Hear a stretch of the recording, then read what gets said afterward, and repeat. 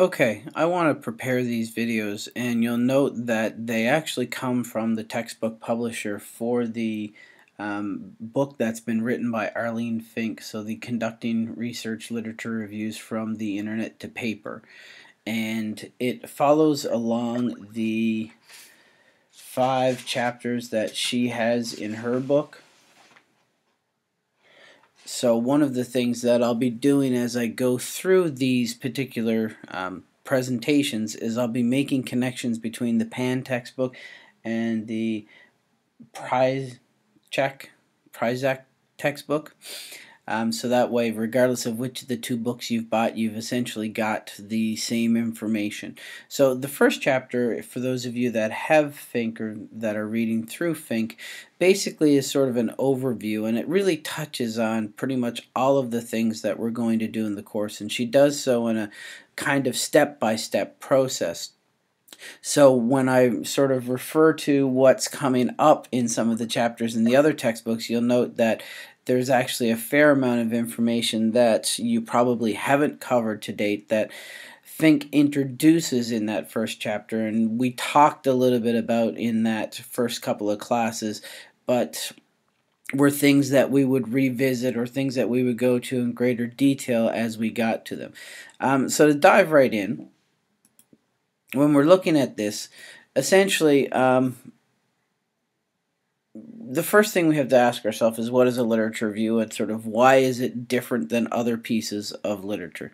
And we talked a little bit about this in class, but essentially a literature review is a piece of writing. It could be part of a manuscript, often the second part of a manuscript, or quite often it can be something in and of itself. So there's often people will write literature review articles, and there are actually journals such as the Review of Educational Research and the Review of Research in Education that are specifically devoted to publishing literature review articles.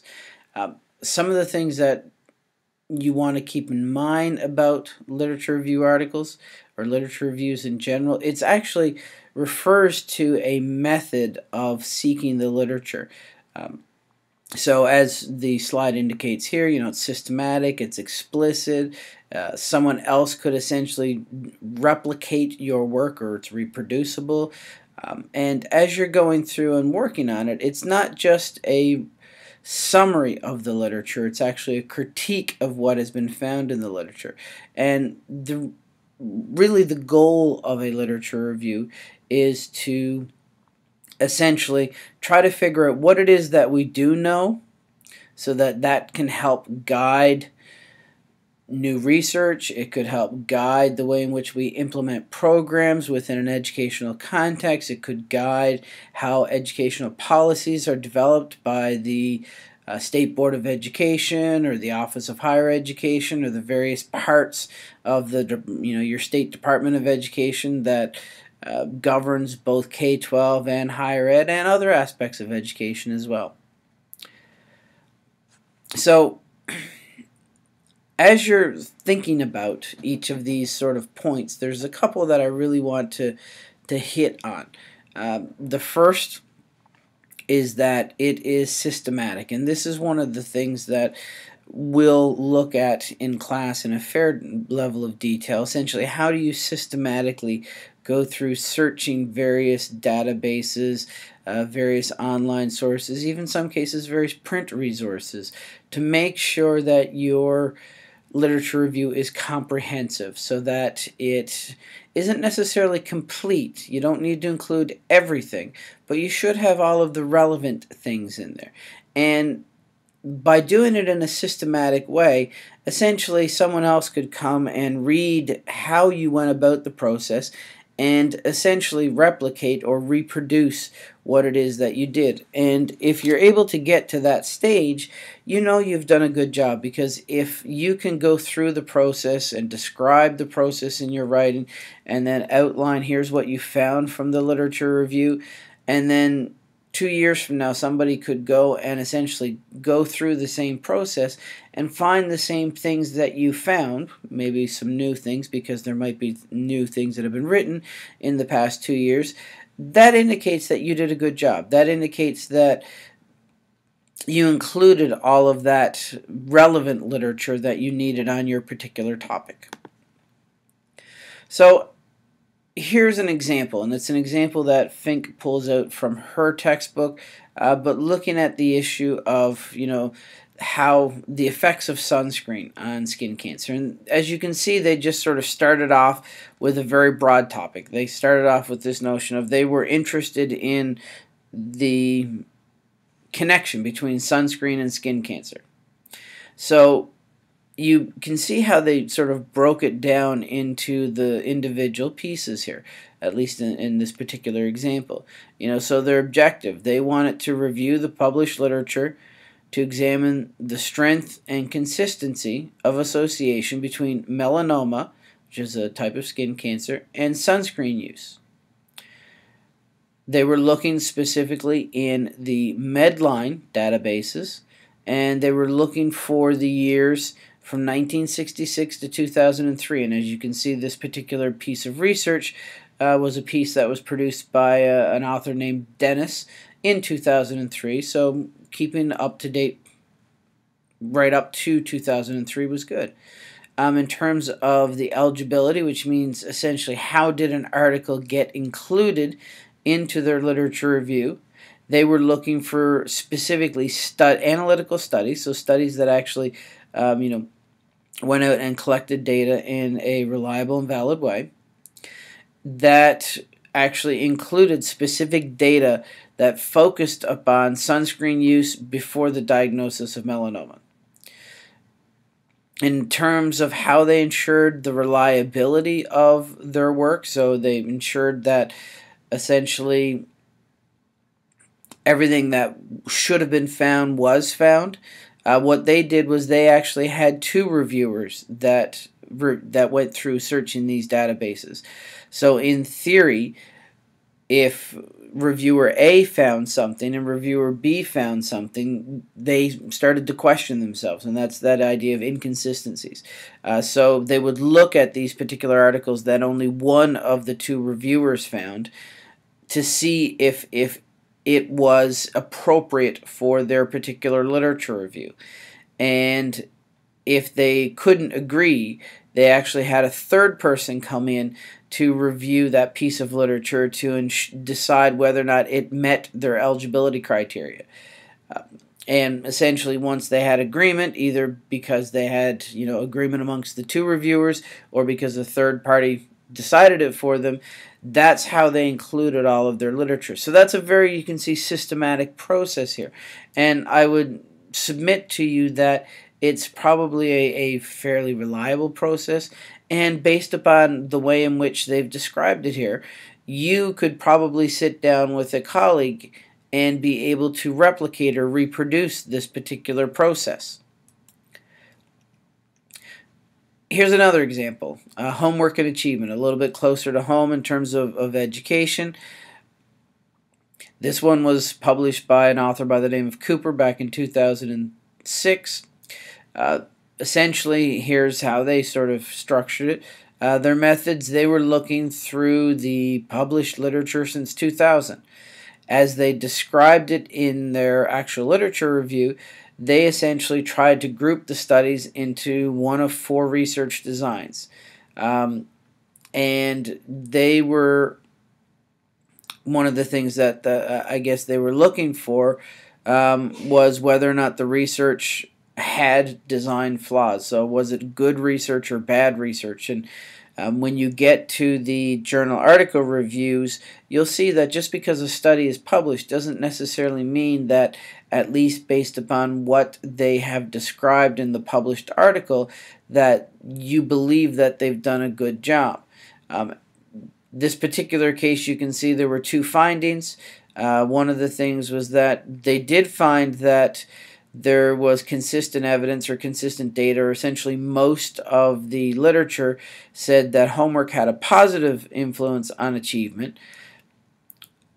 But The other thing that they found was that there wasn't that much evidence between the connection between homework and achievement and how that essentially affected student performance on standardized testing. So one of the types of achievement that essentially that finding didn't hold true for was that notion of standardized testing. So Fink, in this published PowerPoint that she provides, or that the publisher provides, I should say, has another example here, but I think we've got a sense from these two as to sort of, how folks structure, and as you can see from the two of them, this one in terms of describing in the actual literature review how they went about it is much less than, say, what this one was. This one provided a very detailed way of how they went about it, so, to the point that even as someone who knows nothing about oncology and melanoma, but just as a general researcher, I think I could replicate this. Whereas based upon the level of data that I've got here, the level of description of how they went about it, I'm not sure I could redo this one myself. I'm not sure it would meet the characteristics of what we would call that sort of systematic process, at least not in how they've described the process. And one of the things that you'll find as you start reviewing pieces of literature is the level of detail that folks provide varies significantly in terms of how they went about doing things, both in terms of how they went about doing their literature review, but also in terms of how they went about conducting their study.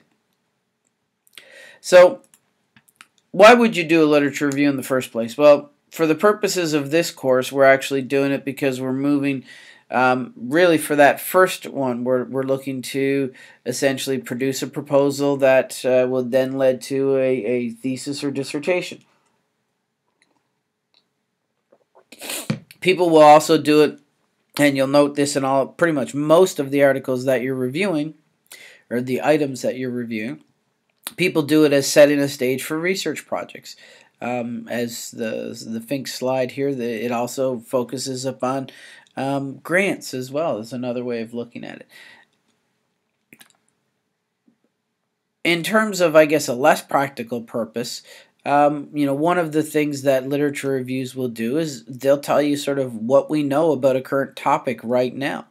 That could help you identify effective, in some cases ineffective, ways of going about implementing various things that you're trying to do, and various pedagogical strategies or programs or methods of instructional design or types of evaluation in your classrooms or in your specific work context. The other couple of things, I guess, that Fink talks about, for some topics, literature reviews are actually quite useful just to, satisfy your own curiosity, your own intellectual curiosity about something. Typically speaking as well, literature reviews will let you know sort of who the big names are in the field, who are those seminal people, because not only will they show up in your literature review, but one of the things you'll note is that they consistently show up in everybody else's literature review. So it allows you to sort of get a lay of the land in terms of your particular field, at least from an academic or published research sense. Now, what we've seen here in the first 5 or 6 slides is fairly, well, again, it's coming from Fink, is fairly consistent with the types of things that you would find in the first chapter of the Pan textbook. So those first 6 or 7 pages in the Pan textbook sort of give you an overview of these kinds of this kind of information, if you will. So transitioning a little bit, let's start looking at how you go about conducting literature reviews. And this is a very broad overview, and in all honesty, we'll spend some time in each of the subsequent classes sort of diving into each of these steps in a more specific way. And you'll note that as I sort of reference them in the Pan and Prizek textbooks right now, you'll find that each of these topics tend to be covered in much greater detail, often later in the course.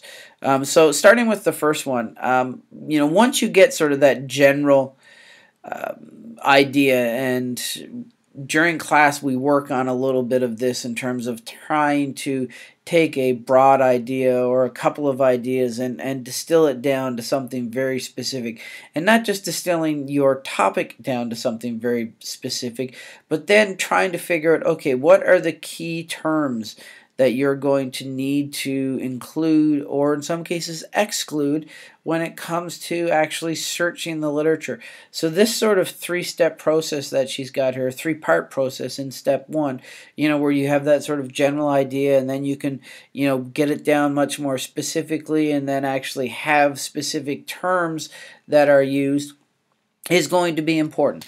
So for my own case, for example, I'm interested in K-12 online learning or K-12 distance learning, and that's a very general topic.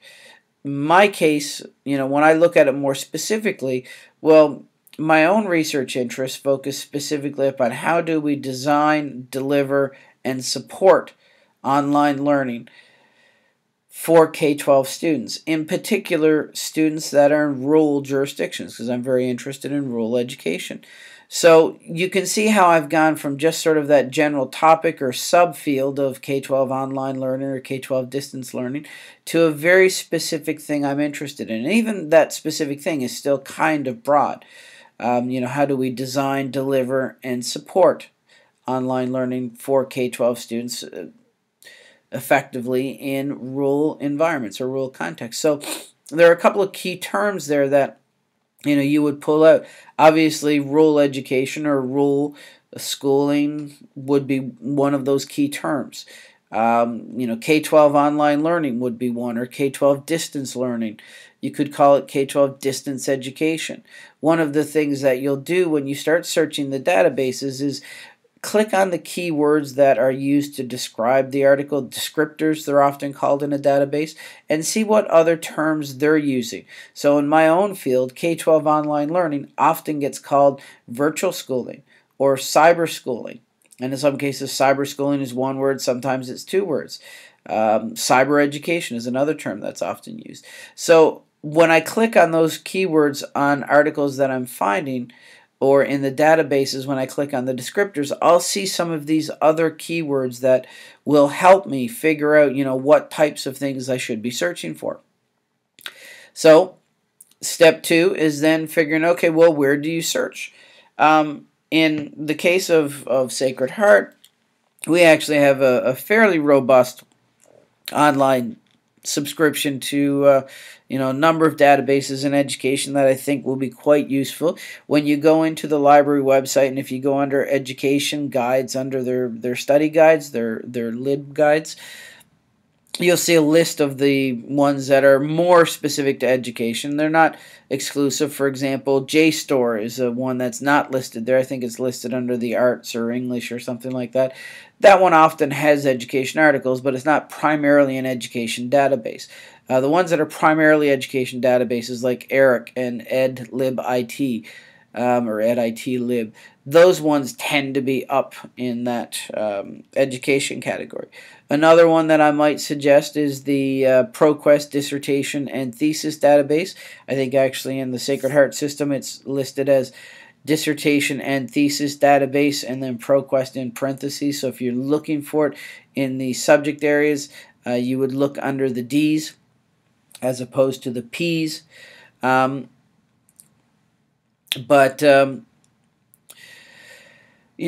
Depending upon your topic, you sort of have to make decisions about where you want to search. So, for example, when I first began researching my topic, K-12 online learning, it was about 10 years ago, 12 years ago, and there wasn't a lot written at that time. So in those cases, university databases weren't necessarily the best places to be looking.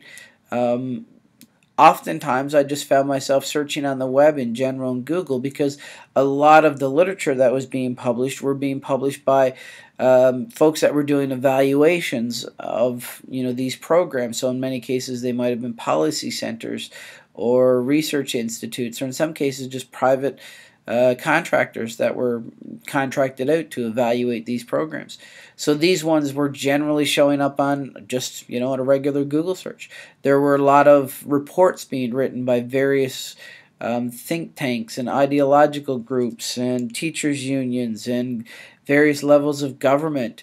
None of those things, or very few of those things, would show up in databases that the library would subscribe to, and many of them wouldn't even show up in Google Scholar. I just had to do a general Google search. So basically, depending upon what it is that you're looking for, you want to select where you're searching.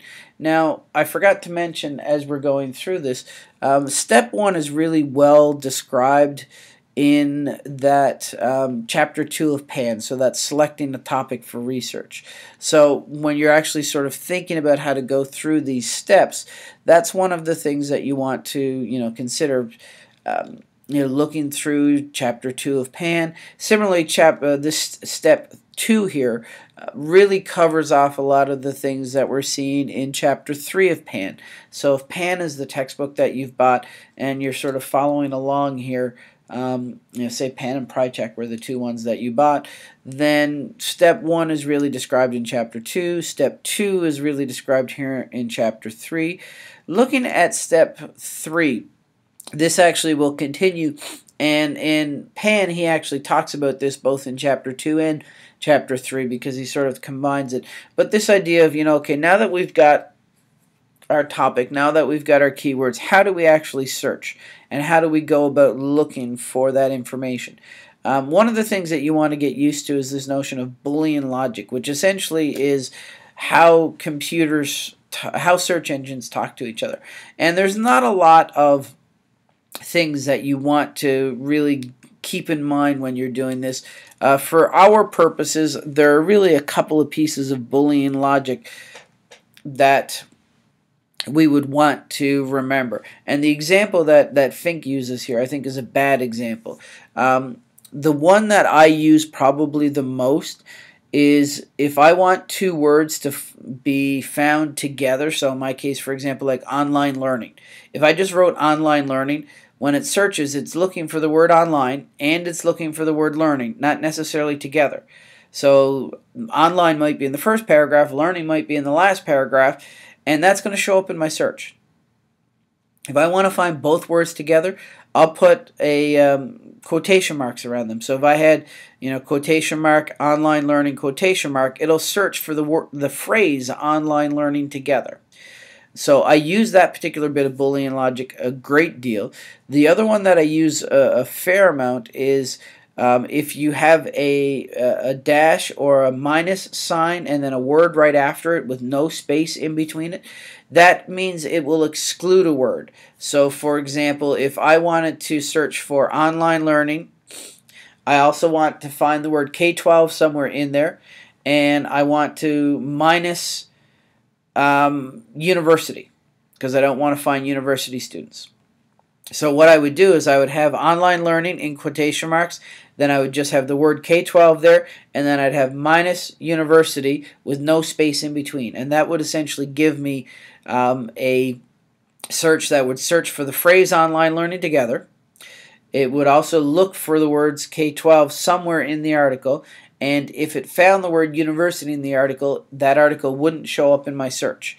So there are ways in which we can do that. And as we're looking through, we want to sort of essentially look at things like the title, things like the abstract, and use that as a guide to figure out if this is something that is going to be useful to us.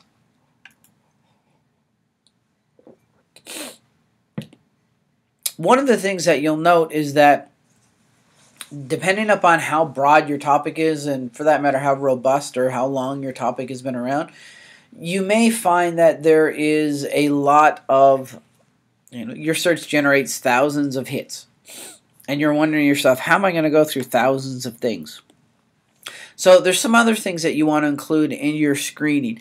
One of the things I would actually check off in the databases that you only want English-only languages or English-only articles. that will decrease the number, although probably not all that much. Now, if you're doing a topic that focuses upon other countries where other languages are spoken, or for that matter, if you're fluent in another language yourself, that might not necessarily be something you'd want to do. Limiting publication dates. So, in my case, for example, technology changes a great deal. Very quickly, actually. So things that we knew about K-12 online learning back in the 90s, even the early 2000s, might not necessarily be applicable now 10, 15, 20 years later. So I might, for example, limit my search to try to cut down on the number to just say 2005 to 2015.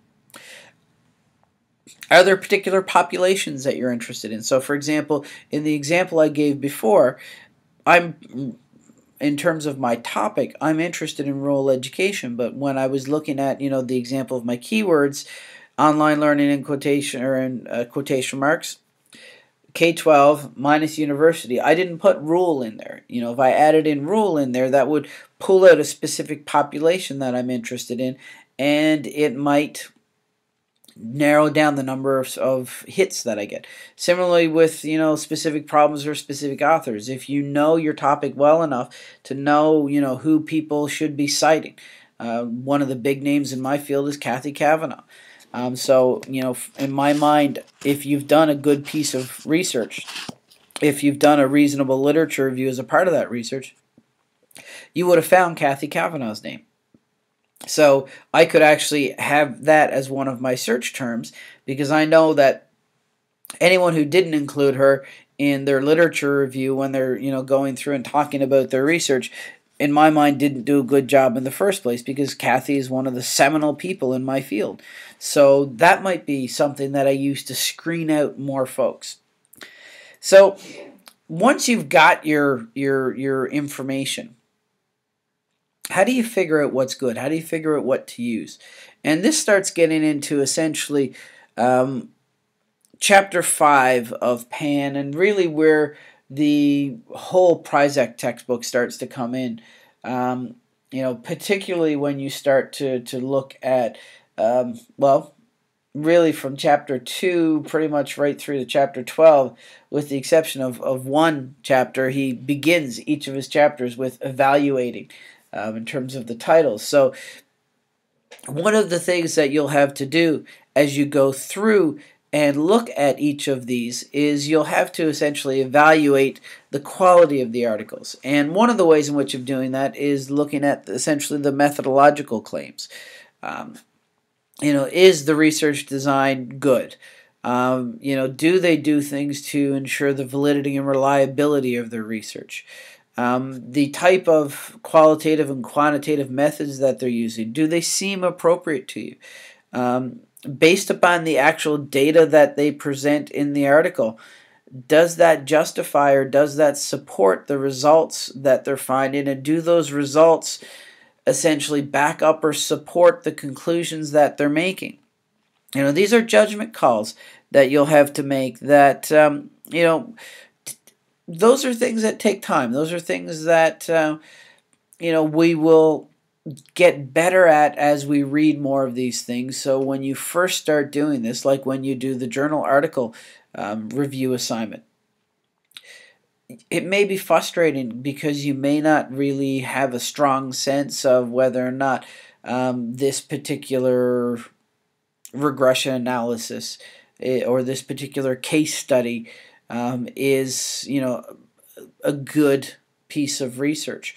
That's something that you'll learn over time. So I wouldn't worry too much if at this stage that you're not as attuned to some of these things. And as we get into the course and start reading some of the additional material about evaluating these things and some of the supplemental resources that you'll find in Blackboard, you'll get a little bit more. When we get into the Introductory to Research course, it'll make even more sense to you. So a lot of this will come with practice. Now, in terms of actually, once you've got all of the articles together, doing the actual review, so you're going to start looking at all of the articles that you find. And you're essentially going to start looking for, okay, what kinds of things are they telling me? After you, I guess you've looked at and said, okay, these are ones that really I don't want to use because for whatever reason they might not be methodologically sound.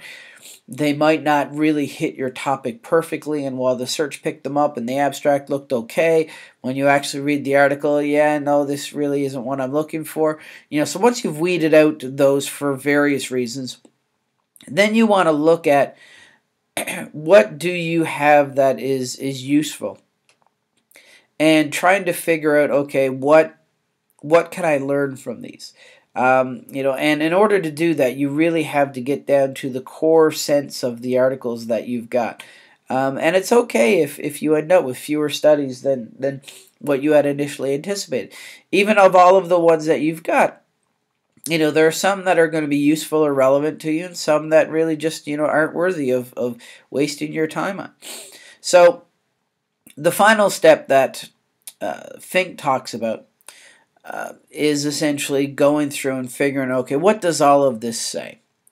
And if you're looking at the Pan textbook, this is where we start getting into chapter 6 and chapter 7, and to a lesser extent those 3 or 4 writing the first draft chapters, although this is probably a little bit before the writing stage.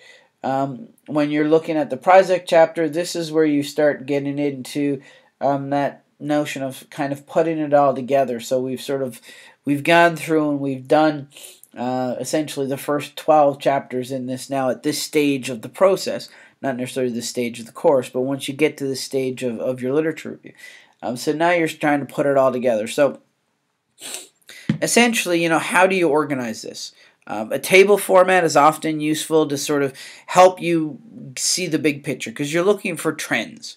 You're looking for, what does this tell you? Do you have 6 studies that say X and 5 studies that say Y, and then another 3 studies that say Z? Do these 9 studies that you have here all find the same 3 things in their findings, even if some of them have 5 different findings, some of them have 4, some of them 6, but there are 3 things that they all agree upon. Maybe it's looking at the context. So when the study is done in rural areas, they always find this, whereas when it's done out in the suburbs, they always find this. Or when it's done with younger students, they come up with these kinds of things, or when it's done with older students, they come up with these kinds of things. So looking at, the various details of the studies, from, the how they did the intervention, to the type of participants, to the type of setting, to what they actually found. What kinds of trends can we see in this? And that's really what your literature review is. It's not just saying that, one person says this, then one person says this, and even saying one person says this and it was good research, and another person says this and it was bad research. It's this group of researchers found this thing happening, and they all kind of agreed upon it, even if they described it in slightly different ways. And, but this group of researchers over here disagreed. They found it, and, it was kind of different in how they went about doing it. So beyond just, looking at sort of the systematic databases and stuff like that, even Google Scholar, what are some of the other things that you want to keep in mind so you can ensure that you found everything? The first thing that I always do, particularly once I get down to that list, when I get down to that, where that step 7 where I'm creating that table, I start looking through the references of those articles to see if there's anything in there that looks relevant that I might have missed. In all honesty, if I see names that come up again and again and again and again and again, I mean, it's not that difficult to Google them and see if they're still alive, depending upon, your topic. If you're doing something that, has a bit of a history, some of those folks might not be with us anymore, but if they're still around and you can find an email address for them, shoot them an email and say, are there any seminal works in the field that, here's the list that I found, or here are the authors that I found, is there anyone that really has escaped me at this point? The other thing that I'll mention is once you start getting outside of the academic databases, there are a couple of things that you want to keep in mind. Particularly when it comes to reports, A lot of reports, regardless if it's written by the government or by some nonpartisan organization, many reports are written with a particular agenda, often with a particular ideology in mind. And just because somebody has a PhD and is writing from a nonpartisan policy think tank or research center, doesn't necessarily mean that what they're saying is accurate. I could provide literally hundreds of examples of these, and not to single out any one organization, I won't. But these are things that you want to be wary of as you're looking at them and start to question the validity of what they're saying and how they're describing things and the terms that they're using. So that's, I guess, a brief summary of Chapter 1 of Fink, although as you can see, the nature and way in which she writes it up, it covers off several of the topics in the first really 6 or 7 chapters in the Pan textbook, and most of the, touches on most of the chapters in the Prizek textbook. So as we go through, you'll see that Fink probably does this in a more overview, sort of generalized way, whereas the other 2 books that we have for the course do it in a much more, they zero in on the topic in a much more specific way. So you will find that depending on which of the 2 you bought, you might get sort of that macro high level view, or you may get that sort of nuts and bolts in your face kind of view.